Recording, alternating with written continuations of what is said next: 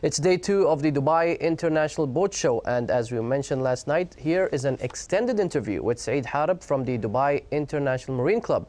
He was speaking with Noni Edwards and told her why the boat show is important to the regional marine industry.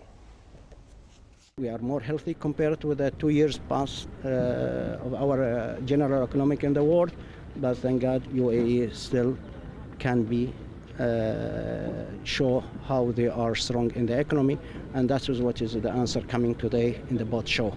If the economy was not strong that much in UAE, we cannot see that number of boats will be participating here today. Would you say it's good evidence that the appreciation of luxury is not going anywhere? No.